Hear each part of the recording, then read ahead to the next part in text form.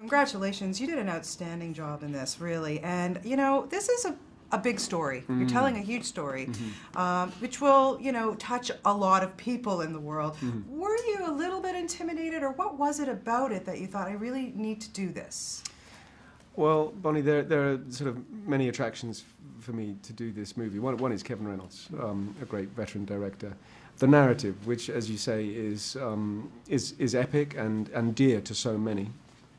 And as you film this kind of narrative, you have to tread cautiously, and our producers and writing team have worked diligently with ministers and the church to make sure that there is a sensibility and a respect of Scripture. But at the same time, we have an epic movie in the best cinematic way possible.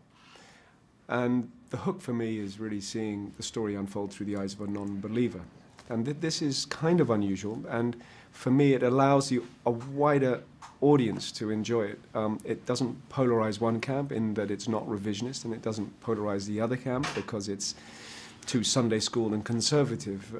So it allows us to really relish a wonderful story that's full of themes. We could talk about faith, or we could talk about redemption, but there are themes that I think audiences can take away, believer or not, in the story of Christ. And Clavius' journey is so heart-wrenching. It is, because you really feel for him, like, the whole time, right from the beginning, you know. Really? Yes, I did. Even as he's putting people to death. Okay, but you kind of felt from him, like, I don't really want to do this. Right, like, I don't know, I right. got that from you, you know. And plus, you know, a lot of it was shot in close-up. I mean, you did a great job. Was it a tough, one of your tougher roles to do? Yeah, it was tough, and the big challenge was, apart from the heat and the sort of dusty locations, but the big challenge was, you know, was bringing an authenticity to Clavius, and taking the audience through a journey of a non-believer, a brutal Roman soldier who's pretty savage and surgical when it comes to fighting.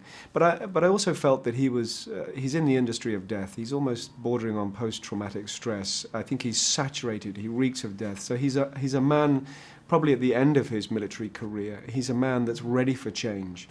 And that's a big sort of subconscious kind of dialogue within him. And this sort of rabbit hole of an investigation deconditions him, and then we have an irrevocable moment where his world's turned upside down. So he goes on a big journey, and it's lovely to take the audience through. Tell me about your scenes with Cliff, because from what I understand, you guys really tried to keep apart on the set, and just to make it that it was special, that you would have special scenes with him. What was it like to work with him? And, you know, just playing off as somebody who's playing Jesus, for goodness sake. I know. It was great working with Cliff. I adore him, and we're on speaking terms now, just to make that clear. But I think it was a natural thing. It wasn't sort of talked about or designed in any way. It just naturally occurred between two actors. So I felt when I'm on set, in front of the camera or not in front of the camera, I'm kind of always in the same zone.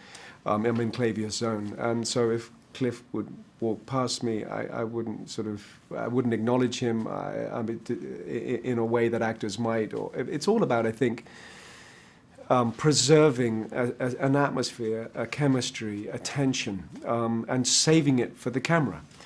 Or else you can quite easily get into shooting the ball and dissipating the energy, and when you come to shoot it, the scene is empty. So the first time that we truly met, I think, was on the Rock.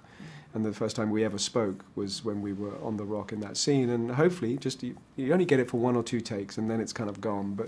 But that's what we, I guess, subconsciously as actors, were striving to maintain, that sense of chemistry.